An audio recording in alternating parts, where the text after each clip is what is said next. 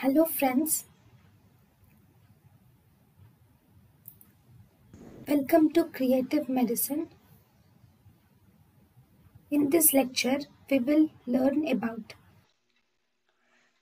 differences between craniosacral and thoracolumbar pathway. Craniosacral pathway, here there are preganglionic fibers are present which are longer than the postganglionic fibers. Whereas in thoracolumbar pathway, postganglionic fibers are longer. Craniosacral pathway occurs by acetylcholine is the neurotransmitter. Even thoracolumbar pathway is also acetylcholine.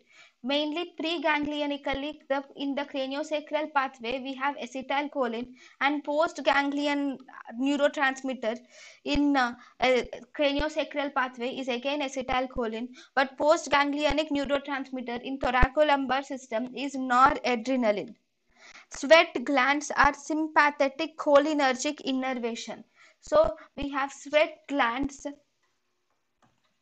Sweat glands are sympathetic cholinergic innervation, whereas adrenal medulla will release adrenaline as the neurotransmitter.